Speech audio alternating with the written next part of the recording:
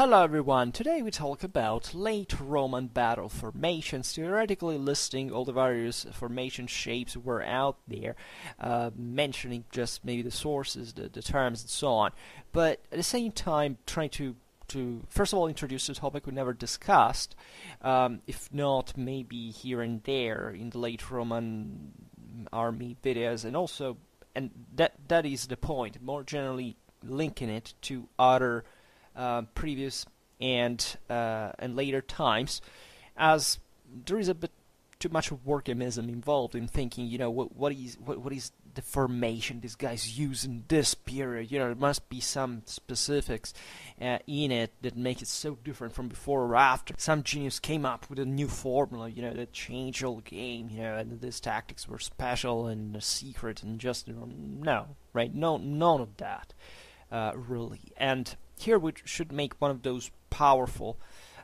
digressions that I will spare you for this time, and maybe we'll address soon. We start just addressing the various types of formations and explaining more or less what their actual use more than function meant, because we don't really know much about that. Remember that about the ancient world. First of all, of course, we are thankful to the fact that in the West, and specifically because of the levels of documentation, we've had something like the Roman Empire in the production of sources that it left us, and not just about the same empire, but about lots of other peoples and how the Romans fought with them.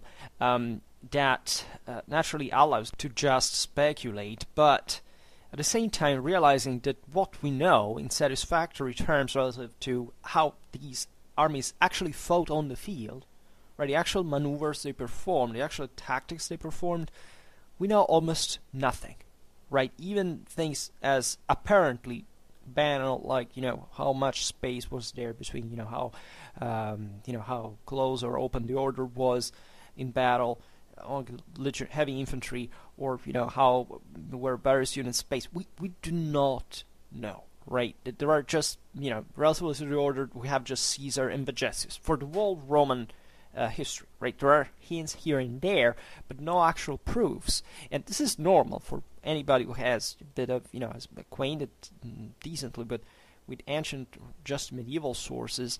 Yet in our modern times we are somewhat obsessed with the idea we can't understand it, right? That that hypothesis, right? It's that man got it right, didn't all these idea of I think that it was like that doesn't work, right? I even hear other powerful digression why, methodologically speaking, it does make a great difference that there is no actual evidence of how these things worked, and why this in some way de-evaluates the importance of hypothesis. It's because it's because of pregressed mistakes that we introduce ourselves when dealing with these topics. These are actually questions that I get all the time. When on Schwerpunkt, I must say I get, and I want to thank you for this, a lot of appreciation, generally speaking, that every once in a while, someone disagrees, but mostly they are broader, either because they disagree on broader ideological questions. But and it is also true that I haven't spoken specifically too much about these tactics and their mechanics, exactly in part because of what we just said. We do not know. But somewhat I'm struck that the only questions that I get at a technical level about a broad variety of issues that objectively we talk a lot about tactics, right? And there are definitely times for which we know a lot more, and there is this first dynamic that is quite fascinating. That is, first of all, we know literally tens and tens, if not more, of times more about medieval armies, especially from a certain period onwards, and the attention that we get instead towards the ancient world and the Romans specifically, or even the Macedonians, etc. It's so almost compulsive from a side of popular culture. I don't know why it is this. It's because of specific video games, some other cultural reason out there that we could even reconstruct. But specifically, there is this almost spasmodic need to just focus on these times. And the second one is that the only questions I properly get from about the theory of the art of war, practically, are mostly about tactics in the form of, specific formations. That is, most people that just I say it because recently, the other day, when was it? I received a question. Now I don't open it. Maybe if the guy follows me, we'll get some interesting insight from this simple acknowledgement I'm going to make. Is confusing in a sense. In fact, the properly technical point of view that it can be the shape of a formation or the use of a certain weapon, or generally speaking, matters that stop generally to if you want, to the individual soldier in a sense, because even in here, when talk about formations, it's not that there is a great interest from these askers about the collective interaction of the troops within the unit, but it seems that they stop to the idea of the most questioned thing is the testudo, right? Thinking, but there are many people out there who believe that the testudo was actually a tactic, right? That even an offensive one, that it was somewhat special, that was used just by the Romans, that it was somewhat something magic that was used to win battles, right? What the Romans called testudo, it was something that has been done. I think every single historical army that we know has always done, right? That in the bad conditions in which you were exposed without protection in the open to intense fire, putting shield over yourself to protect it. This is documented literally for everybody. They used it. Was used by the Gauls. It was used by what you see. The question here is paying a preconception about the fact that mostly it's about weapons, right? That everything in war gets down to what kind of weapon you used or how you used it, right? That is literally one of the least important, if not virtually the single least important thing of all. As a matter of fact, I could start, ranting again about moral forces, but one wants really to get it to tactical models that actually were employed and these troops at least trained for in the face of battle. That's definitely in terms of collective training. That is, tactics at units level that can derive to, say, company size is basically the most important from a tactical point of view in terms of actual autonomy these units had on the field, right? That were essentially what made most of at least the tactical work done on the same. Right, in terms of sheer mechanics. Then, of course, the whole thing had to do with the broader battle plan, how, with all the factors you can possibly imagine that overwhelmed whatever tactical training or capabilities these units had, right? And this is just to put it in a broader perspective of scale of importance. That is, perhaps one of the single most important, if not the single most important, at least tactical thought that I want to transmit through Schwerpunkt, that is to say, and through also the von Clausewitz series, that is, look, that this is not a deterministic system. It's not that these armies won because, they used one weapon, or they used even one tactic instead than another, or that they knew how to perform it. But the question is, they could, first of all, why, and what is that stood behind the thing? Right. So today we talk, if you want, about something that goes a bit against the theoretically against the idea. We'll list a series of formations and try to essentially explain how they worked and for what purpose. But the question here is realizing that most battles, as we also analyze frequently on this channel, actually worked for reasons that had practically nothing to do with that. That also the hyper sophistication, the high level of training, troops that can bring to this great sophistication of tactics, it doesn't give you the actual opportunity or possibility to perform them whenever you like, in the measure you need them, in the time you need them, and that at the end of the day, battles are going to be decided by, let's say, not more trivial, but simpler things that naturally are connected to a very complex set of causes. So today we talk about, like, could be the Constantinian army stereotypically, but it's something can stretch up to back into the 3rd, even the 2nd, quote Arian, for example, but also the 5th, even the 6th century, right? Just to say that basically all armies out there, at least in the Senatory world, use a bit all the same tactics, right? And we'll see maybe some of these aspects in another time, but we also have to point out that this is a moment in history where there is a great level of symmetry between armies, right? First of all, because we're talking about pre-industrial time, so the actual potential of these political and social entities was pretty much even for our own standards, right?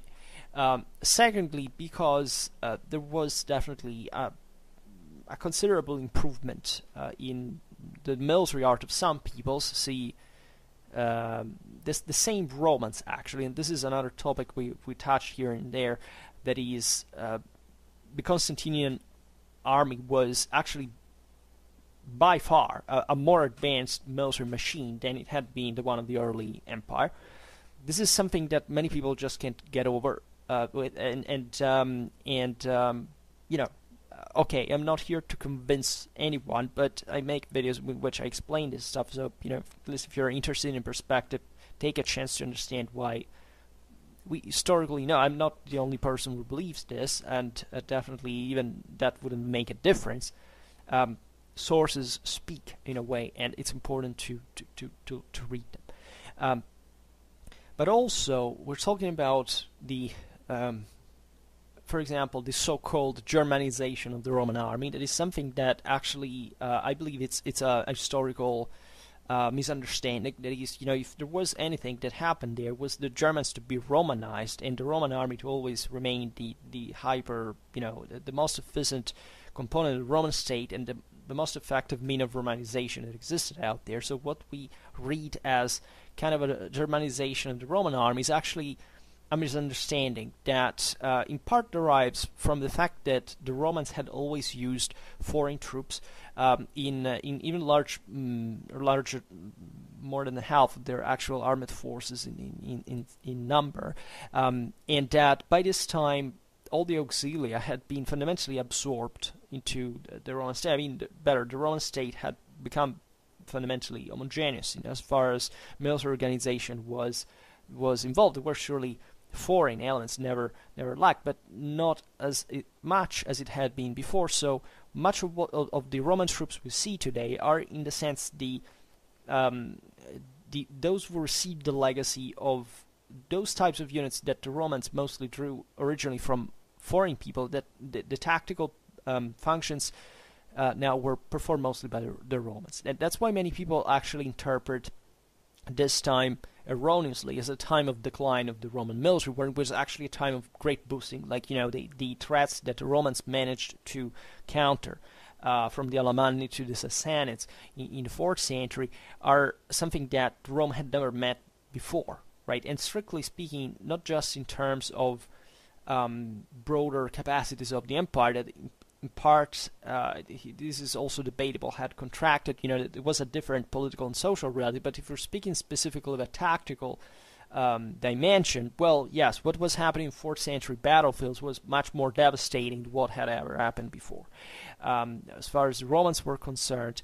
And many people misinterpret the fact that now there was a component of the Roman army that was fundamentally kind of more elite, such as the comitatenses, the mobile army, as a kind of a elitization of what the broader uniformity of the heavy Roman legionary infantry had been back in the day.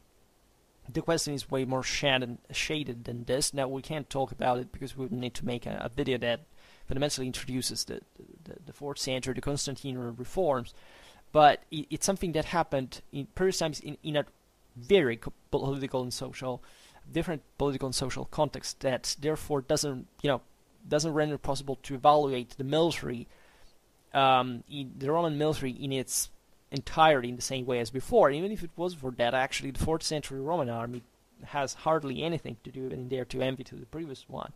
But tactically speaking, there is no doubt that there was, for example, an increase of training, of combined arms tactics. Many people do not understand this. Many people do not understand that, being more, less loaded in armor, that metal armor has nothing to do with being more military advanced than before. Many people stop to that. Remember when I said it's all about weapons and armor for many? Well, that's exactly the problem, right? If you don't understand the concept of combined arms, or how and why, an army can be more effective, has it a greater collective training rather than a specific individual one, or like in this case, a greater diversification, right, of training,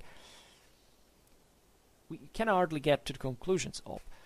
We will leave in this for another a specific video, because understanding why a Roman army increased its attacking and defensive potential in 4th century compared to previous times is something you can't properly measure on the battlefield in terms of sheer power delivered.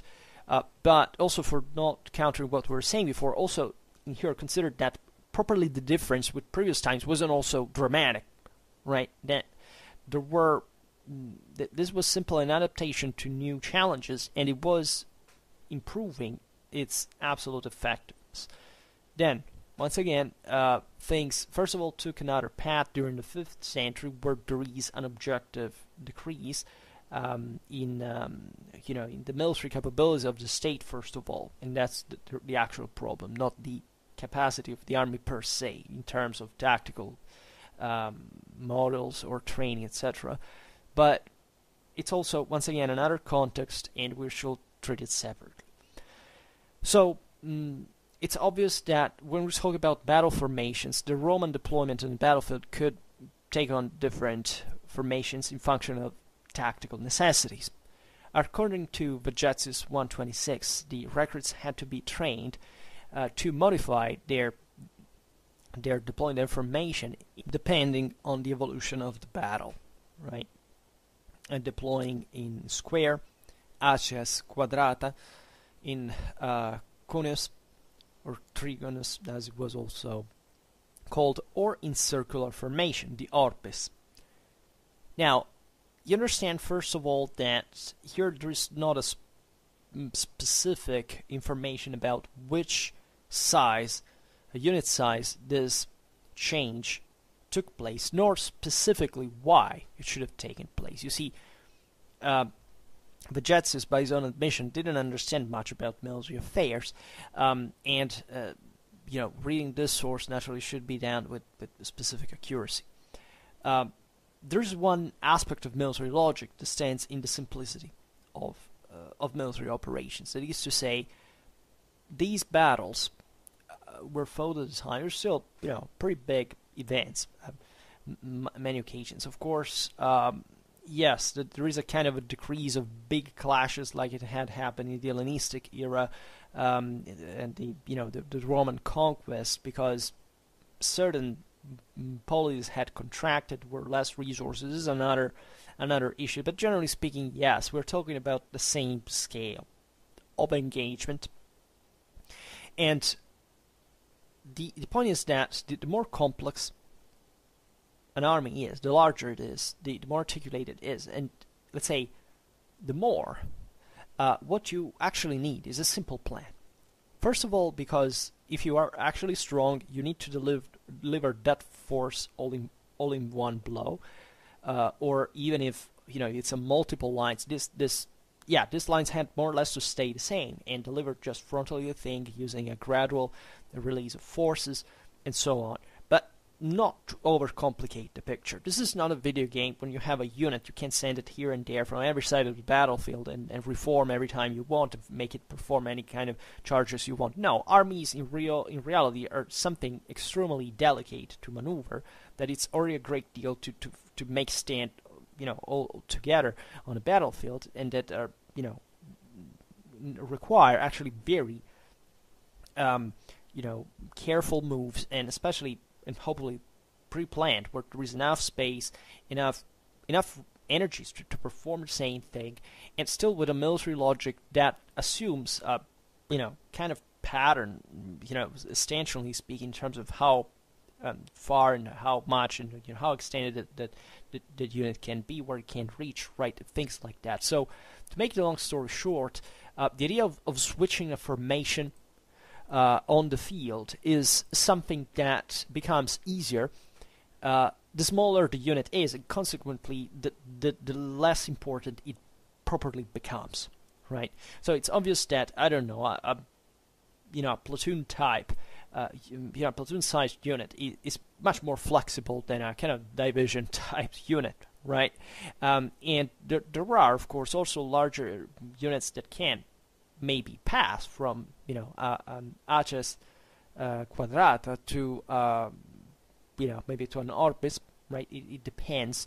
But the question is, most of the times, what these men must be trained to do is not much to change formation during the battle, but if anything, deploying. What is before it, what is crucial mostly in all these maneuvers, and really makes the difference in battle a lot, is how long it takes for you to arrive on the field and to orderly and safely, say with certain spare energies, you are able to pass from column to battle line, and to meet the enemy. So passing from a square to a wedge or to a circle, it's something that on a battle, if you do the circus, as these the Roman army actually did in past time, it's something cool. Surely they were trained to do such things, but the meaning that it has is not much in itself tactical, but if anything, just maybe a way to stay in shape, to maintain a certain level of cohesion, of precision, so that you actually, training, for example, troops to perform, like Vagessus says in here, they were trained before, more complex maneuvers, right, in the drill, actually something that makes it easier to pass to those basic formations that you would normally use in battle without too many complications. Why? Not because these three specific examples weren't actually used. I mean, the Aches quadrata is the normal rectangular or squared formation that you find in units on a regular base. The kunos, as we'll speak here more carefully about to really see what it was, and here we're talking, by the way, we're talking about cavalry and infantry alike, and which makes a difference, of course, that we'll try to make later, was also something, if not pre-planned, you could technically pass to a square to a kunos during the battlefield, but what does, for example, a kunos mean, and also what the size of this unit, what's the level of cohesion, what's also the level of cohesion of the enemy, what's the point in the battle, right? Circular formation was normally for, when you were surrounded, sometimes even for retreating, as we will see, and it's not very different actually from the square Napoleonic times, right? Where at Jena you find, Saxon grenadiers were literally retreated from the field in a square, also with counterbit the myth that a square was static. Square was at the time, and not a circle, I presume for reasons that have to do with, fire angles in firearms, in the firearm era, but the orb is pretty much the same thing conceptually speaking in the ancient world, and it is to be seen, in fact, used in the same way. We've seen it also in the Middle Ages. I think, I don't know, the Scots at Bannockburn, or there are easy example to understand. Also, consider that when we talk about this geometrical forms, here we're talking specifically squares, rectangles, apparently triangles, but not obviously now specifically the thing, or circles. We don't have to literally believe that these were actually it, right? That they actually were, that the troops were literally deployed in a perfectly geometrical formation. The terms here, the terminology is much more flexible, and it mostly means, like, if we were to make it to rationalize the semantics of this, that they kind of assumed a form that took more or less the resemblance of that, right? In fact, and this is being found, I found it, for example, in medieval sources, that the orbis very often meant simply, actually without any formation, that is to say, like a handful of people throwing themselves out and attacking like that. The coolness, as we'll see now, doesn't have much to do with a wedge or triangle, but it was just, because with the idea of a closed, closed order and maybe some relations in the geometrical forms of it. The aces quadrata here really means the square angle of the corners of the formation. As you line up normally the troops to form a line of battle that has to follow this, going straight perpendicularly at the enemy against the enemy line. That's what's the geometry of it, and that's where it assumes that shape. But we're not talking in absolute terms of guys that were training for forming shapes of any kind for a reason that you can't think to be tactically sensible, right? Also consider that it takes time to change formation, and not only, but you can't do it as you see sometimes in some videos when people that I can't say reenactment, but aside from the fact that they use ridiculous numbers of people, but people, I don't know, switching formation, like turning 180 degree and thinking that that's how armies could cope, I don't know, with an enemy who was coming from the rear.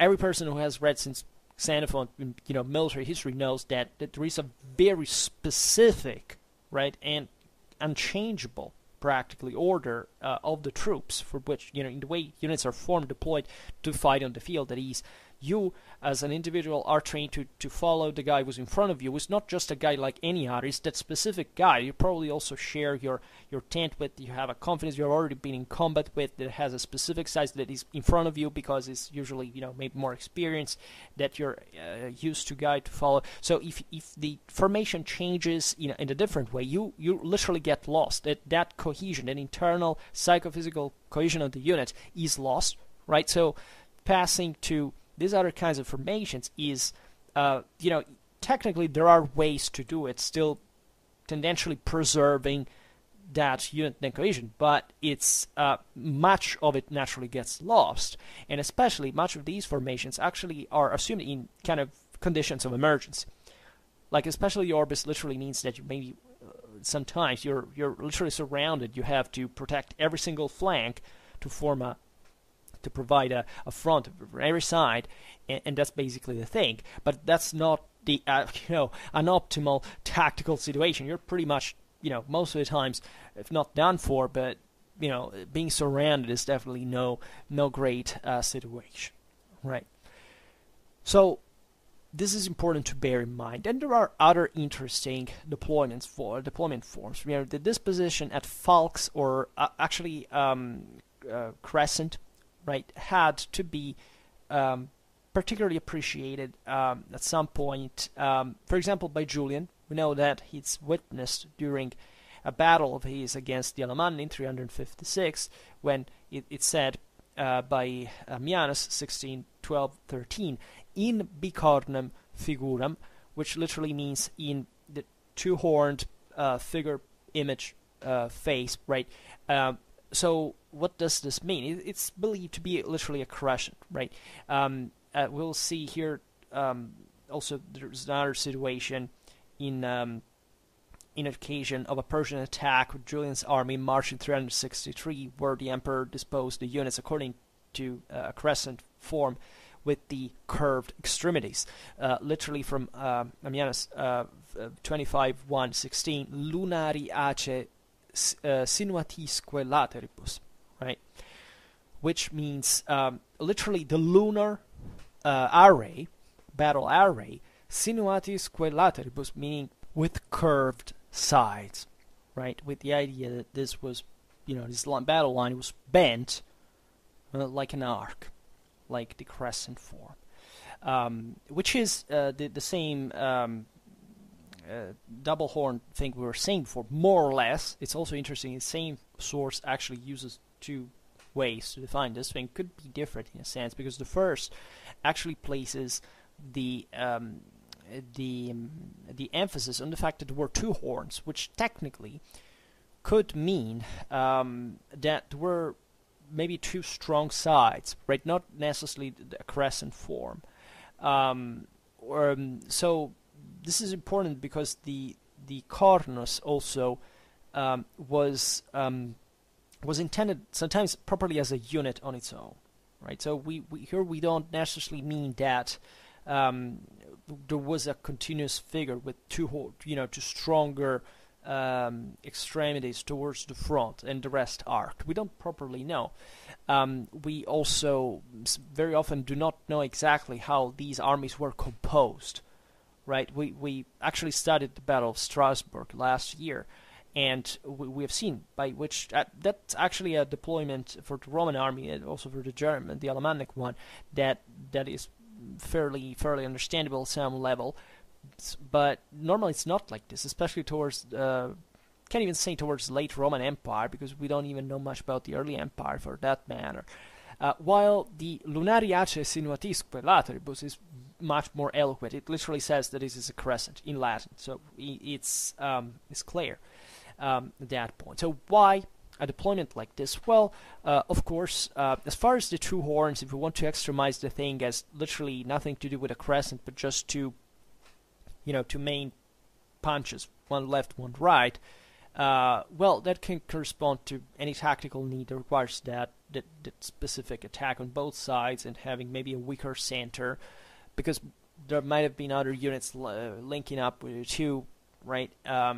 This also happens, for I presume in conditions when the enemy is potentially, is going to outflank you in some way, or simply because you wanna neutralize in a way maybe the impact of an enemy center, which in case of the Alemanni was mostly how these guys tended to charge straight. We'll see a bit about the Cuneus later, what to really mean more precisely. Relatively to the crescent, this is interesting because from a military historical point of view, it's not an extremely frequent deployment. I've studied these things even for medieval battles, and it's actually a fascinating topic. But naturally, the meaning of having a concave deployment is that you want the enemy essentially to enter in and to be exposed on the flanks, especially by missile fire, right? The idea that these crescent could close towards the extremities and bottle up the enemy is, I mean, there are definitely instances in which this could happen, but it's never actually to close fully the enemy, but just to keep him attacking and wearing him out, what is fighting in the front on the sides as well, right? And speaking of late Roman times, this sounds more like, you want to bottle him up to harass him with the dramatically increased missile potential of the Roman legions at this point, that had literally everything you can imagine they could throw at the enemy.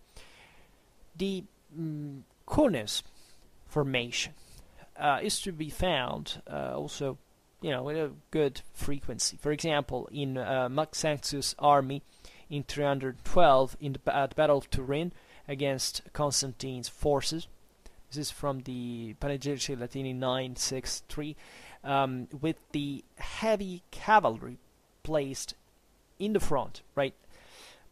This is fascinating because the Cuneus is naturally conceived as a punching formation, whichever shape it actually had, right? The idea that there is somebody who is on the lead and that has to crush through is important. More of that later. The Cuneus is witnessed also in Ammianus 1713-9, on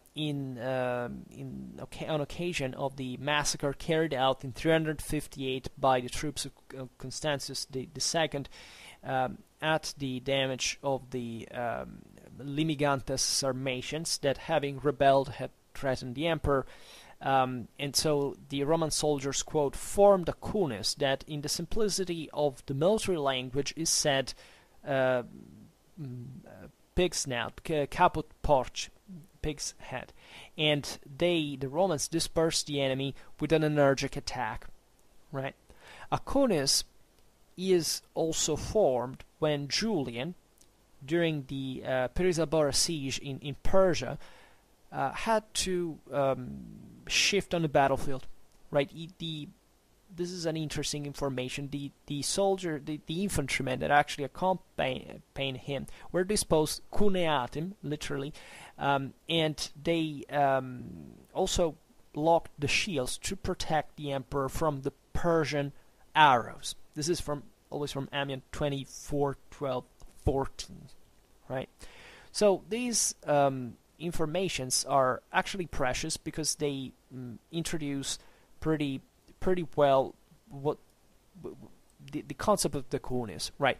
So the kunis is often believed to be kind of a wedge or triangle formation. The idea that this thing has to have an angle in the front so that it has to enter something, right?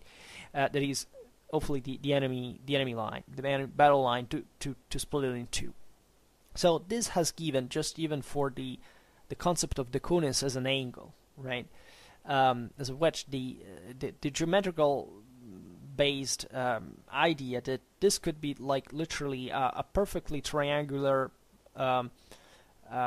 spearhead formation, for which there was literally one guy or like a few guys in the very top, right? What should be the first rank, and to literally make him crash individually against the enemy battle line, and that the rest would just follow them and press them from the rear. Now, there is actual information of this mechanics that is pretty obvious that exists in infantry, but not in cavalry, right? Because cavalry doesn't push like infantry can. You can't press like in phalanx, literally pressing with a limit, naturally, of muscular force that is also dispersed from a rank to another. The guys in the first lines, we know from hoplite tactics that that there were certain corpses of men that had been killed in the first line that remained standing because they were so pressed between the two lines fighting that they didn't have literally the physical space to fall on the ground. This is kind of a bit of a different, not an excessively different thing at some levels, but the idea that this became fundamentally a matter of one guy at the top to launch this assault is so-so. But I would like to present you the 2 points of view, because one is just that, right? And you can actually rule it out as Delbrück already did. For example, in his own time, Delbrück said a lot of incorrect things. We're all thankful for his role in historiography and what he did, what he wrote. We start from it at a level, but he was right at least in saying that this would have been suicidal, because first of all, that guy in the front would be exposed to any kind of missile fire possible during the attack. He would find himself, as soon as he enters the enemy lines, basically having to fight with a guy in the front and some others at the side. Also, the push at that point from the posterior ranks couldn't arrive straight at him, and it would crash in between the soldiers in his rear, because the wedge would channel the vectors not through the front as you would like in a battle line. Is created in fact exactly like that, but just crashing through an axis within the same unit and just partially over the poor guy would be completely squeezed and destroyed by this force, ideally, right? So this is actually to rule out. There is also, however, a distinction that can help us focus better on the difference here, that we can draw from the ancient sources in this context of Acunis meant as a wedge, and I mean specifically rhomboid formation, as it was used here from centuries and centuries, right? Think about the Thessalians and now, especially for cavalry, we speak for that. And then properly something that could become more similar to a spearhead, more to the function of literally punching with a point, but that is, however, something more complex and less geometrical than what we were sketching just right now. The wedge, if we can differentiate between the pig snout and the wedge, the wedge would be something that you would use chiefly to and this was used by Alexander a lot, for example, with this Tesan cavalry. The idea that if you have a rhomboid formation, you have a guy in the front that is a front angle that is exposed to the enemy, and who leads the other guys. And this is important because the guys are focused on him, and there's just one guy you have to follow, and that could reduce, in a sense, the complications of even seeing, keeping up with the rest of the line information. Yes, it can cause more, more crowding and less order in turn, but at least you have that guy in the front, you have to follow him, and that's it. But the advantages, especially when the formation is actually very orderly, is that this wedge, and this was good especially for cavalry, and especially not for charging, but for at least not with spearhead, with the forwarded angle, but rather, changing front eventually to do it. To in fact change front. I mean, if you have this this arrangement, you advance. Let's assume towards the following your leader at the top of the angle. But what you can do, right? Either because you're under threat or because you are the ones who wants to deceive the enemy about which direction you want to attack, you can more easily, just by turning by 90 degrees or less sometimes, to either shift the wall formation, to turn the wall formation right or left with a much greater ease than actually turning an entire square formation of 90 degrees, right? Which entails actually a big deal of effort, especially for the guys who are from the wheeling end, right? That actually have to run at some point. While the guys that remain fixed on the hinge are basically remain standing on their feet, even maybe just literally turning as individuals. This was very effective, especially for, let's say, light or especially medium cavalry, a cavalry that could skirmish by following just this leader in the front, and in that sense, as a wedge, concentrating, this is the point, the missile fire on towards the front, where in theory the wall formation could still charge, so creating, and this is valid also for infantry though, to actually facilitate this punch towards the enemy formation by, first of all, softening up the enemy lines. And, if you have this corner in front of the enemy can, yes, definitely target, as we've seen before, heavily the guy in the first line, but at the same time, these flanks, yes, they get all, the more you go in depth in the posterior ranks, the more they distance themselves from the enemy themselves, and especially the more they approach them, and the thinner the line becomes, therefore the least the people can target the enemy. But at the same time, they also escape the enemy fire. So the concept is that at least by continuing to advance, all these guys can, as it was done, think about how the people were normally thrown offensively. This is not the time. It were other, and actually even worse altogether, considering the various combined arms tactics and missile attacks in this regard, target gradually in the enemy front towards the sides, therefore opening a gap before charging in that, and therefore objectively causing an important damage to a section of the enemy battle line. Alternatively, as we were saying before, especially if these guys were cavalry, they could turn wheel much more quickly and maybe attack an enemy that other cavalry that surprised them either on the right or on the left, that weren't deployed in the same way, and that therefore maybe had some disadvantage at handling the situation, not knowing where this wedge would turn its front towards, where had it to charge, right? And that is especially and orientatively something that skirmish cavalry did. There was a lot of about this in late Roman armies, and also in other armies. Consider at this time cavalry is still it's still inferior to infantry, right? There is definitely an increase in importance of cavalry, but it's somewhat maybe been exaggerated historically. I mean, at least still in the imaginary, the idea that cavalry increased so much. Yes, but it didn't accomplish more than much, right? That's something that began to happen, but more in the heart of the Middle Ages for reasons that have few to do with the political and social reality, both of the Roman Empire and of the peoples that they fought against, except someone. I mean, maybe the Sasanians had probably a feudal society already, so that is a notable exception. But think about just the Romans that tried to copy the cataphracts and they failed miserably in the late Roman Empire because every time they used it, it sucked. We're talking about the Battle of Strasbourg. There's a pretty good example how just light and heavy Germanic cavalry could take over the Roman cataphracts, but this is also another issue. However, we shouldn't rule out completely, and we can't because we know it also happens, the idea of properly smashing force that could have roughly, approximately kind of a conus formation.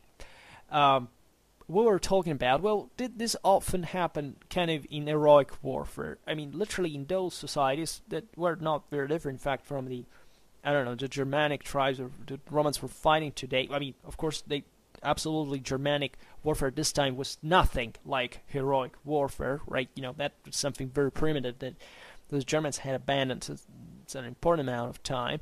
But however, that maintained a certain reminiscence of it that basically constituted the idea that it was a battle line where theoretically all the freemen participated, so at the same, with some internal segmentation, sure, but tendentially in an equal, thickly compacted formation.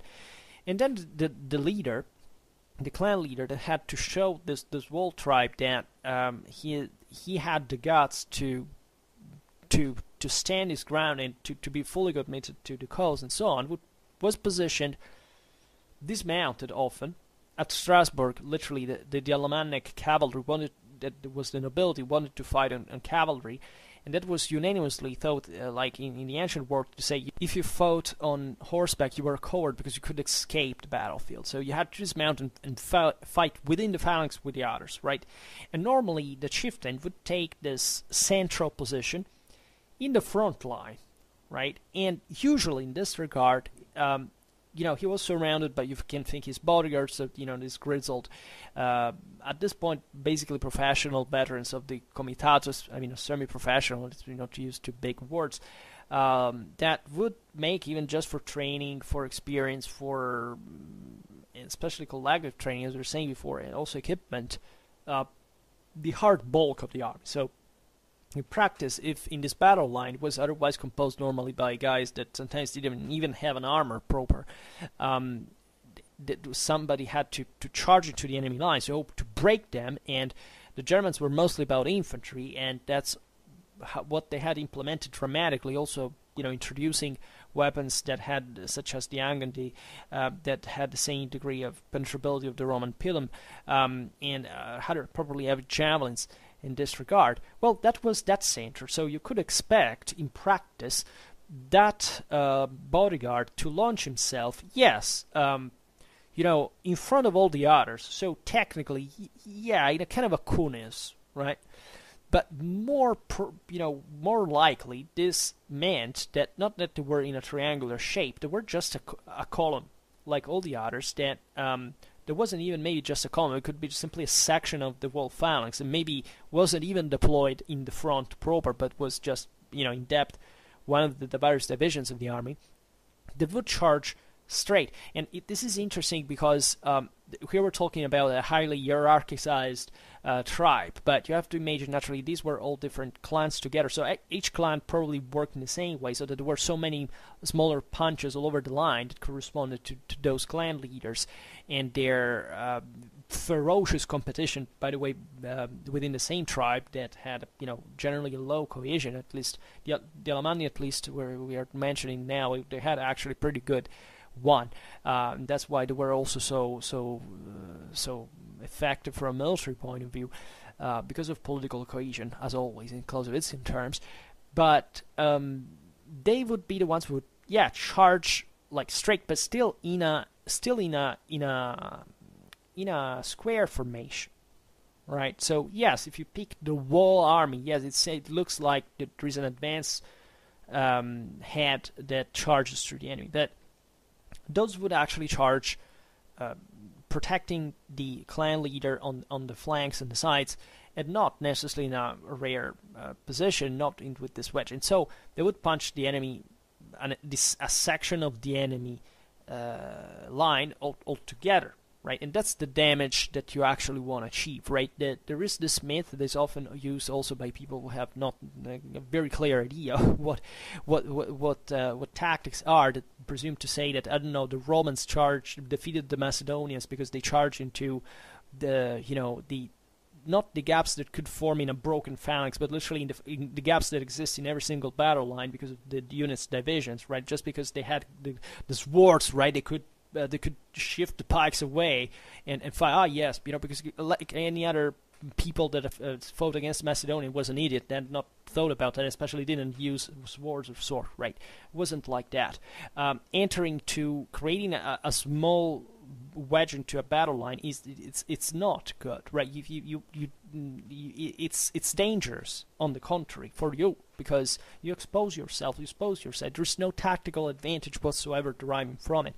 What you want is to make an entire section of the enemy line collapse, so that at the end of the day, why were armies always deployed like in lines with a certain thickness? Because that's exactly what you want to do, is to present this compact wall that wears out the other compact wall in front along the wall perimeter, or at least a broad enough section of the same to make the whole freaking thing collapse, right? And most of the collapses here, we know from the battles, happened either from the flanks, that were naturally at some point more vulnerable, especially when they lost the cavalry protection. If you remember the Battle of Strasbourg, that's exactly where actually there were those auxilia in Julian's army that managed to resist and to crush Alemannic cavalry on the right flank, even though the cataphracts had been knocked out, and they managed to. And this may also explain actually the double horns that were reading up before, which are remembered for the same campaign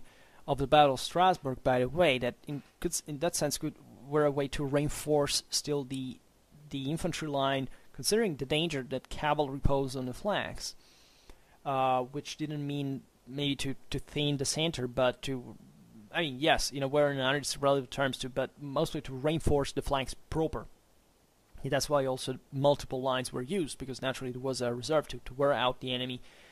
We studied that in the Funkriege. We know how it works, right? Pretty well. Resources spent, even in condition of numerical superiority, can make the difference. It can make you lose at the end of the day. And especially the Alemanni in that point counted all in the initial charge. So if it's either they broke in the first charge. Of course, there were multiple ones, and even in here, just not that there was a completely uniform order, and that's what we have to get, to understand pretty clearly here, that this geometricity of principles in the practice of warfare there wouldn't actually happen. If not, as we were saying in the beginning, the larger the units were, so that's kind of a more elementary, simpler how you have deployed them on a larger surface, but not because individually, these guys eventually maintain the necessary, not much the cohesion, but with the cohesion of the broader wall, right, intact. And that's what the enemy is actually exactly aiming at damaging, at disrupting. So also the caput porci, precisely with the conus, is not to be meant as in that regard as properly the geometrical shape of the unit formation while charging, but rather considering a specific unit of the army to be sent forward with that function. That is more understandable. This fits also for cavalry, right? As we were saying before, at the Battle of Turin in 312, Maxentius' army deploys in Cunes with heavy cavalry post at the head of it. So cavalry is also less in number. So yeah, it might have even looked in shape as a triangle. But at the end of the day, what the point here was is still that probably cavalry had its own well extended front, and that it was used as a spearhead to crushing the enemy in the enemy front.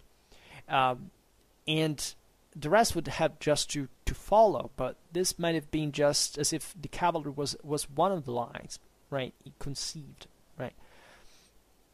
And more, even more eloquent about the and supporting the idea that the kunis is actually a close order rather than an actual formation is the Pirisabor example, when Julian is accompanied by his infantry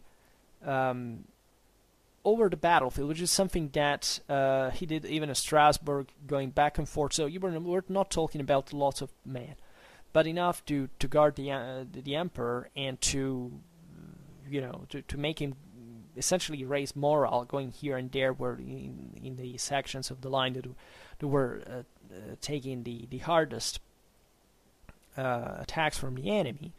And here the infantry is said to have been deployed in cuneatem, so they were literally in a thickly packed formation, like probably bodyguards, right? So much that they locked the shields to protect the emperor from the Persian arrows.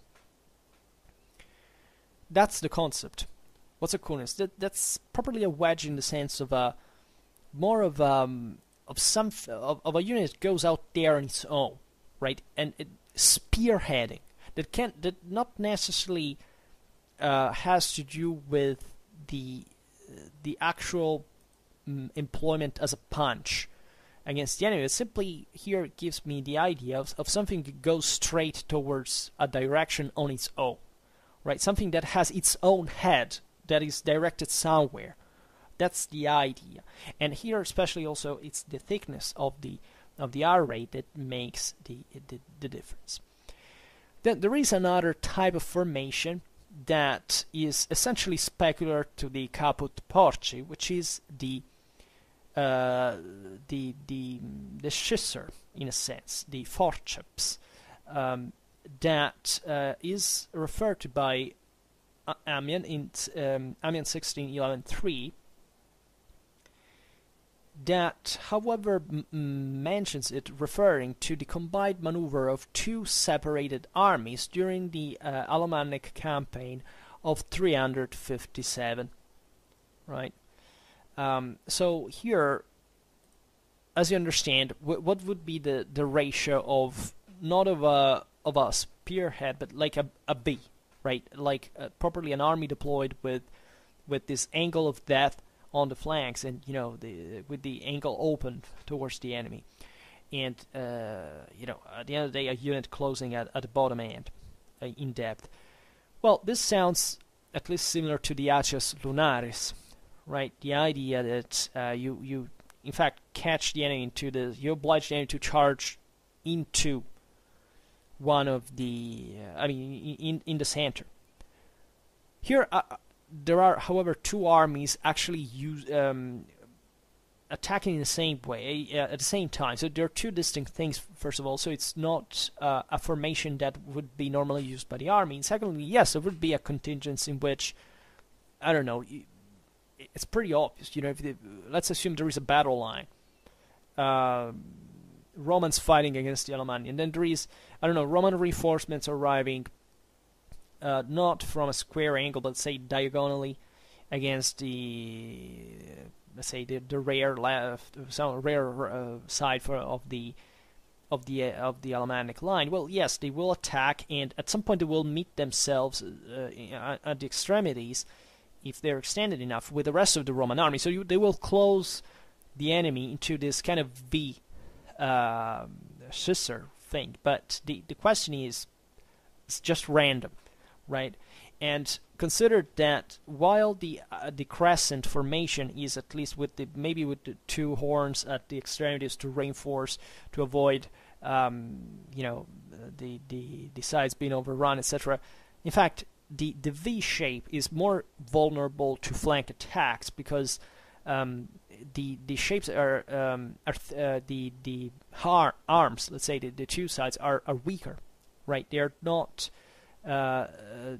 why? Because they do not present their front perpendicularly to the enemy, but it's as if they were in part given their flank even more than and then exposed as it would be exposed in the crescent formation, because you're essentially thinning the line. You're protruding these two wings towards the enemy, far away from the let's say what is presumably the center of your formation, because in all of this, consider that yeah, it's kind of very dangerous to have an enemy that is deployed in the front and you deploy your troops not perpendicular to that, exposing literally part of the flank to them.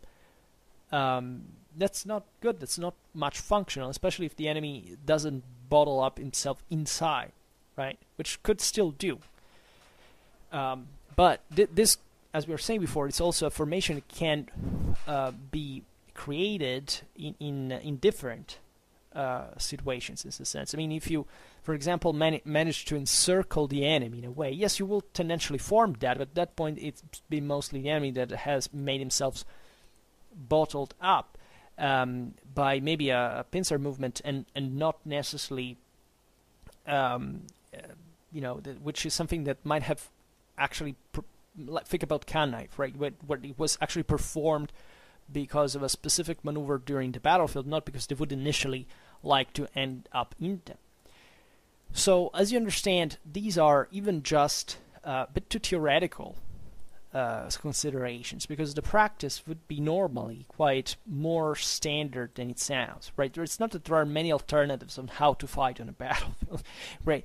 Unless the terrain is in a particular form, but at that point it becomes more like, especially more static, because at that point you would exploit it mostly in kind of a defensive fashion, and it could take even more complicated shapes, at least maybe not so orderly in a geometric pattern, but still in a way that plays with angles and stuff in a more let's say evident way.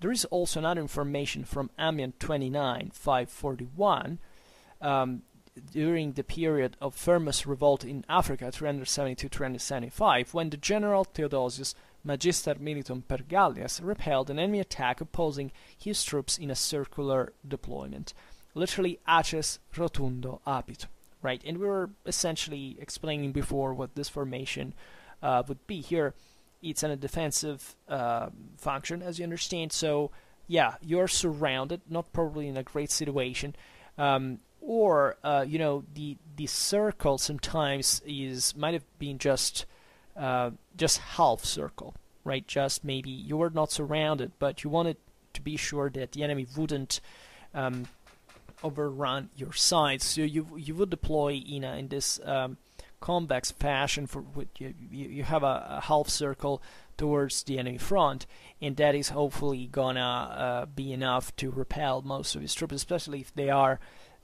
This intrinsically exposes a bit the same. It's a bit because the circle inherently becomes takes more perimeter simply to deploy the troops. It means you're thinning the line, and that obviously means that you're more vulnerable to breakthrough.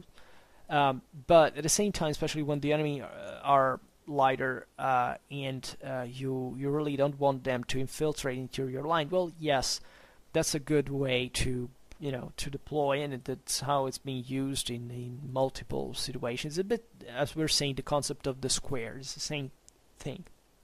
You renounce to have this this line, this perimeter that can deliver all the force perpendicular towards the enemy. But at the same time, you don't need that, because either you're surrounded or you want to avoid that to happen. And therefore, you create this thing that can defend from every side in a satisfactory fashion, and also that gives, in a sense, a greater condition of security properly to the troops on the flanks, because they see that the thing encloses around them, so they also gives them really nowhere to run. So this is good for last dance, or how it's witnessed in earlier Roman times. Also, an actual retreat operated in globe, right, formation, which is yeah, it was done definitely, and it does make sense in that regard. So I hope that more or less we have explained what this thing, especially one of the kunos, that is the one that raises perhaps more misunderstandings in this regard, could practically be about. And we will naturally speak of these issues in other contexts, for other topics, but still at the end of the day revolving around the same thing. And for now, I will stop it here. I just hope that you enjoyed this video. If you did, please share it. Otherwise, leave a like or subscribe to my channel if you're interested in my upcoming content. And for now, I thank you heartily for listening to me. I wish you a nice time and see you next time. Bye.